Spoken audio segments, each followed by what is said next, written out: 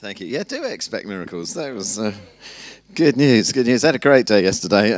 Spent some of the time on the floor just down where Ian sat now. That was fun. And Marcus got a great prophetic word. And so looking forward to the men's breakfast next Saturday. See how that works out. But all good stuff. What did you say? Mind your language. Okay, so we're doing a couple of, three talks from the book of James and trying to divide it into three manageable chunks. As you've been reading James, I hope you've had a look at it. You'll see that there's lots of character traits, and the main one that James is encouraging us to go for is wisdom. Ask for wisdom, he says, in chapter 1, verse 5. And then in chapter 3:17, he talks about what that might look like. Wisdom is, first of all, pure, he says, then peace-loving, and a few other things there. And another theme in James is money and wealth and riches. We talked about that a few weeks ago in another series, so we're not going to do that again. But another theme in James is your language, your tongue. And so I thought this morning we would try and look at the book of James and pick out some of the things that James says about the use of our tongue. Phrases like, watch your language, what did you say? And then my grandma's favourite, which was, don't look at me in that tone of voice, it smells a funny colour. Yeah, very strange. Anyway, the truth that words become actions, and actions become habits, and habits become character, and character becomes destiny. We know something of the importance of words, don't we? And James has already told us, I say already, if we're going to be looking at James chapter 3, James has already told us that it's good to be quick to listen and slow to speak. I was told that I have 2 ears and 1 mouth. And therefore I need to be talking twice as much as I listen. But apparently that's not how it works. James says, be quick to listen, slow to speak, slow to become angry. Because often when we speak quickly, it's because of the anger that's in our hearts. That's chapter 1, verse 19. He told us in 1:26 to keep a tight rein on our tongue. I wanted to illustrate that with a picture, but I thought that would probably be a bit unpleasant, so we wouldn't do that. But James tells us, keep a tight rein on your tongue. He tells us some of the good things that we can say, particularly to ask for wisdom, which we talked about last week. What a great use of your mouth, of your vocal cords. Lord, help me. I need to know what to do. Lord, you've said that you will give wisdom to all who ask, and I'm asking. Lord, you say you'll give wisdom generously. I pray, please, Lord God, I need a generous helping of wisdom. Lord, you say that you will give wisdom without finding fault. And I know I've messed up and got myself into this situation, but please, Lord God, won't you give me wisdom? That's a great use of the tongue, according to James in chapter 1, verse 5.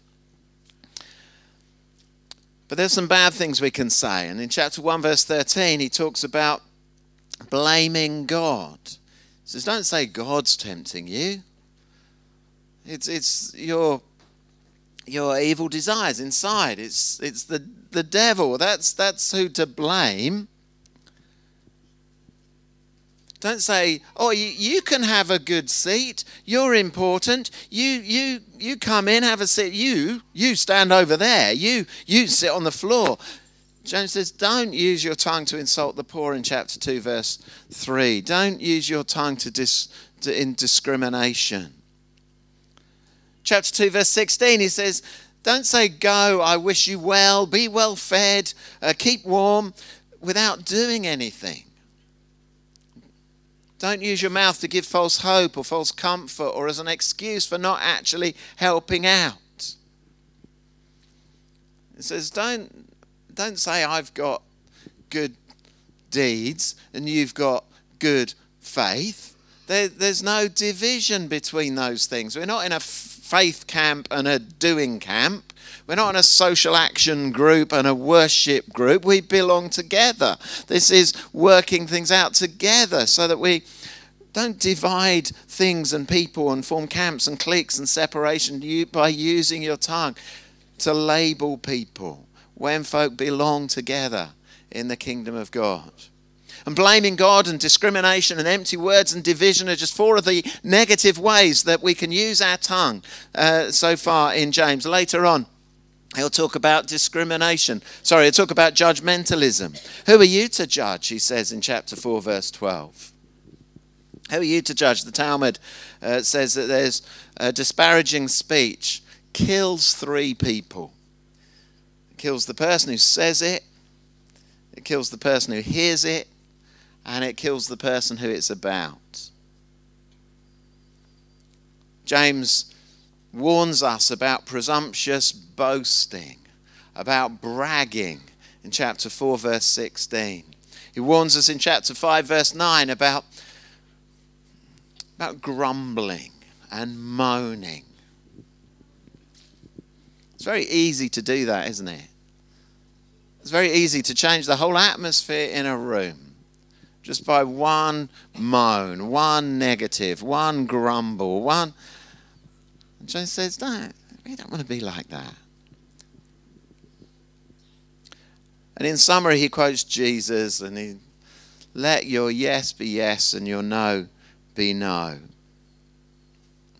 It's difficult, isn't it? To make a commitment to yes and to keep it. I feel that most of my life I've been tempted by the whole FOMO thing, where you never quite want to say yes to anything in case something better comes along. FOMO is fear of missing out. So you never say yes, just in case something better comes along. And I'm trying to develop JOMO, which is the joy of missing out. Which is the idea that the rest of the world can just get on with it. And I'm going to try and make my yes be yes and my no be no, and realize the beauty of listening, the joy of disconnection, the joy of letting go, the joy of not having to be there, the joy of saying yes and sticking to it. But the main teaching on our tongue comes in chapter 3. There is a bit actually in chapter 2 verse 12 that's worth looking at. It says we're told to speak as those who are to be judged by the law that brings freedom. And I think the law that brings freedom is to love God with all your heart and soul and strength and mind, because that's perfect freedom. To love your neighbour as yourself, because that's a law that brings freedom for us and for them. And James says, use your words and your actions as those who are living to that, living up to that perfect law. And then in chapter 3, he gets to his main bit. I think that James, quite a lot of James is sort of sermon notes. It's bullet points. It's highlights. It's things that James wants to remind his hearers, his readers of, because they've already heard it. And so he's got 4 things that 4 sections, I think, in this little talk, and they don't really flow onto each other. There's not really a logical progression like there is in Paul, where he's arguing a point and building up to a climax. James just throws 4 things out there, and I think James would explain those 4 things if he was speaking to you. So I'm going to try and do some of that now. And he starts with grace. He says, we all stumble in many ways. Anyone who's never at fault in what they say is perfect. We all stumble in many ways. And that's really helpful, isn't it? Because when I look around the room, I think, yeah, we've all messed up in this. I've messed up in this.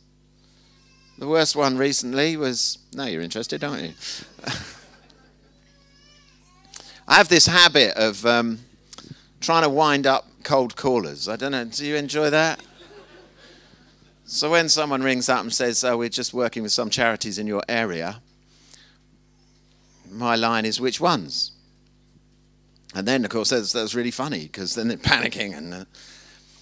And we're working with some charities and churches in your area. Okay, which ones? And then shuffle, shuffle, shuffle, look, click, click, click. And Colchester City Church. Now, I don't know every church in Colchester, but I think I know every church that's got a building in Colchester. And I also know there's no such thing as City Church. So I laid into this guy.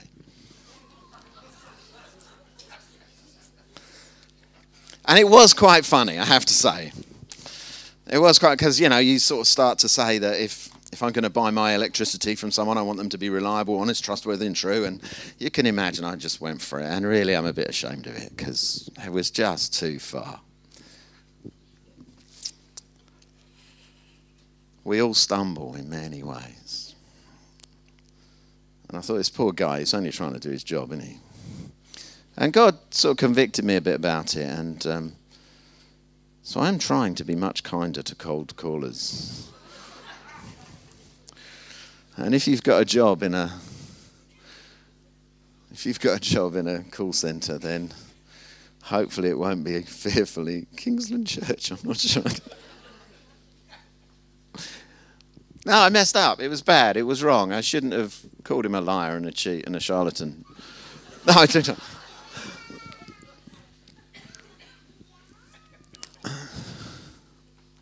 I'm trying to be open and honest here, and you're just laughing. We all stumble, don't we? We all get it wrong. We all go too far. We all push it too far. We all say things we regret. We all say things that we just can't get back again.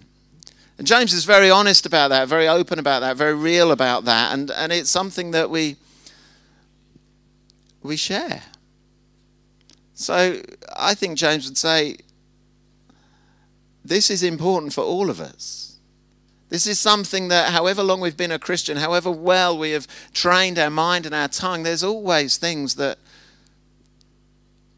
So let's keep going for more. And then he says this little phrase, if you're never at fault in what you say, you're perfect. And I don't know what James would have said at that point, but I think he might have said, actually, my brother Jesus, he was perfect. And he's the standard to whom we're trying to live up to. That's the model that we're going for. That's the example that we're following. Let's recognize that we can improve in this area. Let's see if we can be more like Jesus. And I also wonder if he'd have said something around the teaching of Paul on this whole thing about perfection, because Paul says, you are perfect. You have been made new. That you have been washed, redeemed. You're a new creation. The old is gone. The new has come. That you are blameless. You are pure. You are righteous. You are holy. And James, I wonder if at this point James might have in his sermon talked about what Paul says about you being made righteous, made perfect. And the challenge to... Oh, not that one. That's a different challenge. The challenge to be who you are. To be someone who lives up to the truth that Christ is in you. Who lives up to the truth that Jesus has made you new. Who lives up to the truth that you are forgiven and pure and free and holy and righteous. And I think James would have said, we've all messed up in this area, but come on, folks. We're not like that anymore. That we're a new creation. We can change. We can be different. Because Christ has done something in our lives that's brought a perfection and a holiness and a righteousness to us. And of course there's grace, because we know we've all gone wrong. Genuine non-judgmental instruction that says we've all fallen at this point. That we've all messed up, but come on, we can be better. We can be better than this because we are better than this. There's a prod here. If you can control your tongue, you're perfect. But we know we've been made perfect. Let's live up to who we are. Perfect, clean, pure, with the flow of the water of life coming out of us. And for James, of course, it was what came out of our mouth. But for us, it's a bit more complicated, isn't it? It's not just what we say. It's what we post. It's what we message. It's what we email. It's so much more potential for good. It's what we tweet. It's so much more potential for damage. But there's grace. I don't know what we'll do at the end of this sermon. I think I might call a few folk forward for prayer. And you're not admitting anything when you come forward and say, I need help with how I use my tongue. Because we all need help with how we use our tongue. And the next part of, so the first part's grace, and the next part of the sermon is all about, well, two illustrations. And the first illustration is a large ship and a small rudder. And the second illustration is a powerful horse and a small bit that goes in the mouth of the horse. And James says that the big ship is guided by the small rudder, that the powerful horse is guided by the small bit in its mouth. And he sort of follows it up with a quote about the whole course of your life is set by the tongue. What you say defines you. What you say defines your character. How you speak defines who you are. You are an encourager to the extent that you use your words to encourage people. You are a prophet to the extent that you use your words prophetically. You are a lover to the extent that you use your words to love people. You're a carer to the extent that you use your words to care for people. Your character is defined by your words. You're an evangelist to the extent that you use your words to invite people into the kingdom of heaven. Your words define your character. Now, of course, it's not the only thing. It needs to be backed up by actions. We know that words are mere words are not enough, but somehow our words define who we become. Our words define our character. Our words reveal our heart. Jesus said, didn't he? Out of the heart, the mouth speaks. Your words define your character. Your words define your destiny. The ship is steered. The horse is guided. Your tongue not only shapes your character, but shapes your destiny.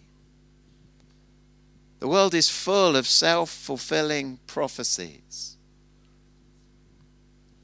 I believe very strongly that the Lord God Almighty has set up the world in such a way that he has given us lots of authority, lots of choice, lots of opportunity, lots of delegated authority and autonomy. That he doesn't control everything but allows us to, out of our free choice, out of our decisions, out of our commitment to him or to others, out of our selfish desires to make a difference in the world. Just that's how it is. God gives us that authority, that opportunity, that delegated responsibility. That's just how it is. Another thing that's just how it is that God has given us our mouths to make such a difference in the way that we use that authority, that autonomy, those choices. That God has made our words powerful. And I think it happens right back in Genesis chapter 1 when God said and worlds came into being. God said and the sea and the land were separated. God said and creation happened. And so it's not a great surprise that when Jesus is born, John calls him the Word made flesh. Because God has set the whole thing up so that words are important. It's not a surprise that many of us call the Scriptures the Word of God. Because the Word of Scripture is powerful. The Word of God is powerful. And so God has set up this world with and giving human beings so much authority and autonomy. And God has set up the world so that what is spoken has such power, and it has power to shape your future, has power to shape your destiny. So we can bring creative prophecies where we speak it so that it comes into being. Or we can bring curses and criticism. We can bring encouragement. We can bring gossip. We can bring a good future. Of course, our words are not the only thing that define our future. You know, you might have to pass a few exams as well. You might have to do a few things. You might have to work a bit harder. But words are vital in shaping our future. And there are spiritual laws and physical laws, aren't there? And this law that God has built into the universe, that somehow our words are important, it's a spiritual law. Some physical laws happen anyway. All physical laws, I think, happen anyway. Things always fall downwards. E equals, we've done that one. E equals mc squared, and lots of other physical laws. They're true whether we engage with them or not. But spiritual laws, often we need to engage with. We often need to connect with them in order to see the benefit of these spiritual laws. And some of them happen anyway, but we can leverage these spiritual laws, these promises. Spiritual law, always true. You reap what you sow. Always true. But you can leverage that by making sure you sow generously. You can leverage that by making sure that you sow into good soil. You can leverage that by making sure that you sow, that's quite a complicated phrase, isn't it? Making sure that you sow regularly. Because then you have a generous, regular harvest. And that's leveraging that spiritual law that you reap what you sow. If it's a spiritual law that your words define your destiny, you can leverage that. You can leverage that by speaking positively, by speaking words of health, by speaking words of prosperity and faith, by speaking words of love and compassion, by speaking words of peace and joy, by speaking words of hope and blessing. We can interact with these promises. We can leverage these spiritual laws because our words affect our destiny. So speak well of one another. Speak well of your family. Speak well of your children. Speak well of your mother-in-law. Speak well of each other. Speak well of the group. People will live up or down to your expectations of them and what you speak of them. Speak positively about your work colleagues. Speak positively about your neighbour. Many of you know that we have a church membership system, a partnership. David and Steph talked about it on the notice sheet, on the notice video, and we have a partnership system and partnership covenant that we make between us to say this is how we want to see God's kingdom come through each other based around here.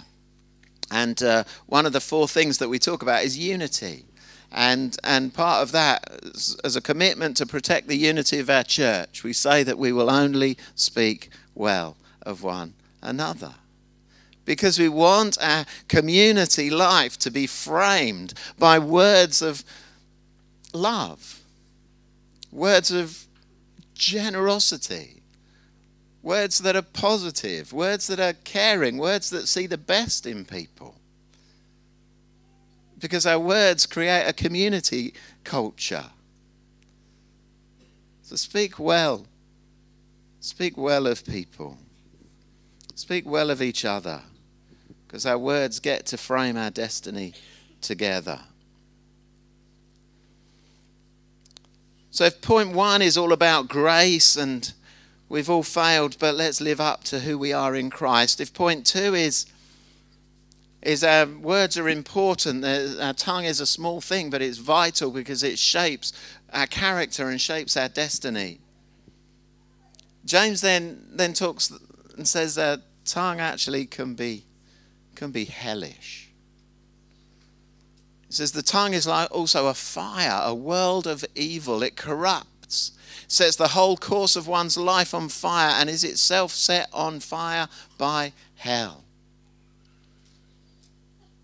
It says the tongue is like a spark that creates a forest fire. He says the tongue is a fire and can be hellish. And Jesus took this further, didn't he? He says if you say to your brother, you fool, then you're in danger of hell.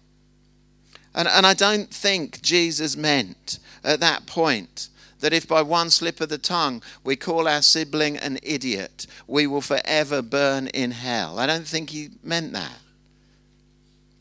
I think Jesus was talking about the way that if we consistently talk people down, if we consistently talk of people as foolish, silly, idiotic, if we consistently talk about our brother in that way, we will end up in something that feels a bit like hell. And some of us work in situations like that, where there's very little respect, there's very little positive language, where there's hardly anything that's said that builds other people up. And everyone's calling each other an idiot, and everyone's recognizing that people are failing, and everyone's accusing people of all sorts of stuff. And some of us work in situations like that, and it feels like hell. And some of us were brought up in families like that, where there was very little encouragement, very little positive that's said. We were always called stupid, we were always called foolish, we were always called idiotic. And it wasn't just our parents, it was our older brothers and sisters as well, and sometimes our aunties and even our grandma. And Jesus says it feels like hell. Because we can do that with our tongue. Because of the hypercritical language and the personal insults and the fiery language and the incendiary words, makes living or working there toxic and horrible and hellish. Our words matter. Our tongue is powerful. And there's a phrase that he uses, another point to the sermon really, about the tongue being a restless evil, full of deadly poison. Untamable. All kinds of animals have been tamed, but no human being can tame the tongue. It's a restless evil, full of deadly poison. And James's thought here is it's almost like independent of us. That our tongue just wants to say something poisonous. Our tongue just wants to say something negative. Our tongue just wants to say something critical. Our tongue just wants to say something harsh. Our tongue just wants to say something angry. And it's poison and it's dangerous and it needs taming. And I think there's a challenge there. James doesn't really bring it, but I think this is part of the points, the sermon note idea. And I think if he was talking about it, he'd talk about the need to tame our tongue. I think it was the Disney version of Winnie the Pooh, where it says, if you can't say nothing nice, don't say nothing at all. Which is, I'm not quite sure what it means. Well, I know what it means, I'm just not sure it says what it means. But if you can't say something nice or can't say nothing nice, don't say nothing at all. Think before you speak. Is it true? Is it helpful? Is it inspiring? Is it necessary? Is it kind? Can you tame your tongue? Can you bite it? Can you zip it? Can you set a guard over it? It was David, I think, one of the psalmists, wasn't it, who said that I have set a guard over my mouth that I will not sin against you. I think it was Job who challenged his hearers to say, if you've heard me say stuff, then tell me. If you've heard me say things that have been negative, critical, difficult, then tell me. Because I've set a guard over my mouth. So that's the third point. We all mess up. But can we live up to the perfection that we have in Christ? The tongue is a powerful steering wheel, but we can leverage it for good and create character and destiny. The tongue is untamable, a restless evil, a powerful spark, a hellish flame, but can we tame it? And then lastly, he talks about the two sources that influence our tongue. He talks about, it says, out of the same mouth come praise and cursing. This should not be. Can both fresh water and salt water flow from the same spring? And as I said last week, in the book of James, there's often these two sources that life comes from. if you look at the bigger picture of the Bible, you've got one source is the tree of life in the Garden of Eden, the unconditional love of God, where we receive life as a gift and a blessing from God. And the other is the tree of the knowledge of good and evil, where we decide what's right, we decide what's blessed, we take autonomy for our own actions without recourse to God. We decide that we can judge other people and know what's good and bad about them. And we take that to ourselves and we live off that joy of putting other people down. Or we live off the joy of the tree of life. And James talks about the two sources of life that we can have. And here he says that we can tell by our tongue, by the way that we speak, that there's two things going on. And one is when we use our tongue to encourage and bless, when we use our tongue to worship and praise, when we use our tongue to love God with all our heart and soul and strength and mind and love our neighbour as ourselves.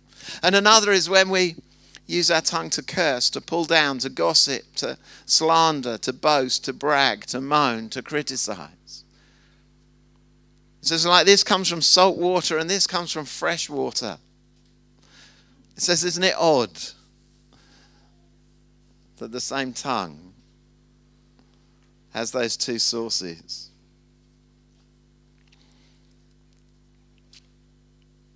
And I don't know what James would have said when we heard this sermon, but I wonder if he would have quoted Jesus when Jesus said, on the last and greatest day of the feast, John tells us, and that's the day of the feast that they pray for the river that to flow from the temple into the desert. Is the feast day when the priest comes and pours the jug of water into the ground on the east side of the temple. I think it's the east side of the temple, to prime the pump for the water of life that Ezekiel said was going to flow. And there was going to be life there. And the river was going to be a place for healing of the nations. And the tree of life, just talked about, was going to be in this along this side, this river. And there'd be life and fishermen and prosperity and blessing, and there'd be fresh water and teeming fish and in the desert. And it was going to be deep enough to swim in. Not just ankle deep or knee deep or waist deep. There'd be deep enough to swim in as the Spirit is poured out in the earth. And on the last and greatest day of the feast, when they've been praying for this river to start by the temple, Jesus stands up and says in a loud voice, "Let anyone who is thirsty come to me and drink. Whoever believes in me, as the scripture says, rivers of living water will flow from within them."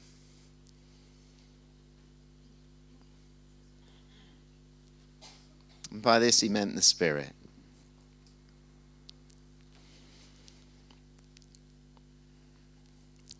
Out of you will flow rivers of living water. Out of the overflow of the heart, the mouth speaks. Out of your belly will flow rivers of living water. A fresh spring. Not salty, brackish, empty, dirty, muddy, but a fresh spring of living water that brings life. So James says we all mess up.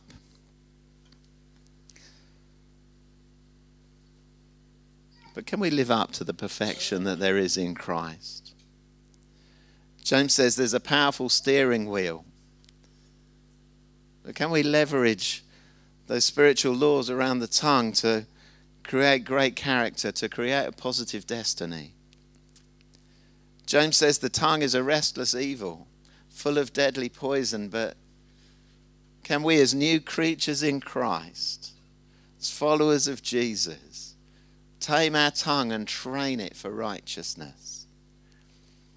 James says there's two sources, a salty spring and a fresh river of water. Can we pull on the Spirit of Jesus that's bubbling up within us in order to bring life through what we say and how we say it. In the name of Christ. Amen. Rob, can you come back and lead us in some worship? And we're going to pray. We're going to pray. Shall we stand together?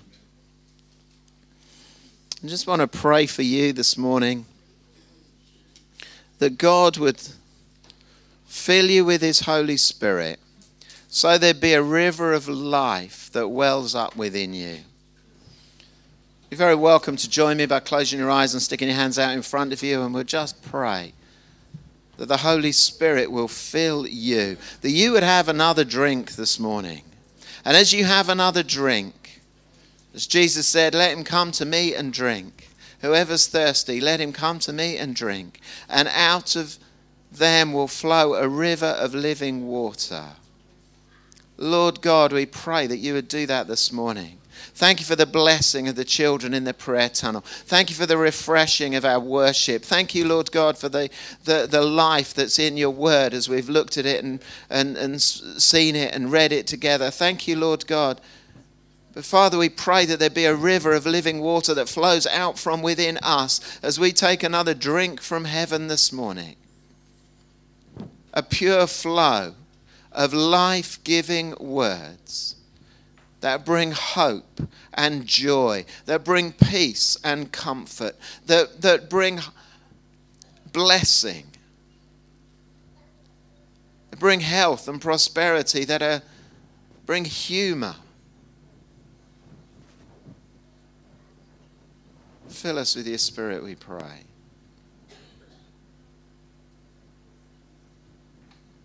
We're going to sing together to finish our service. If you want someone to pray for you this morning, then please come down the front over by the cross here. And we'll pray for you. That there be a pure spring of living water that flows up from within you.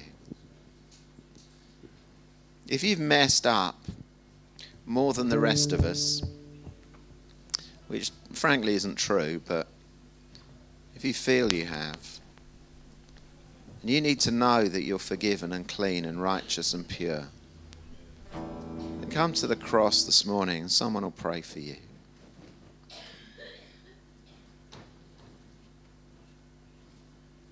Lord, fill us with your Spirit, we pray. In Jesus' name. Yeah.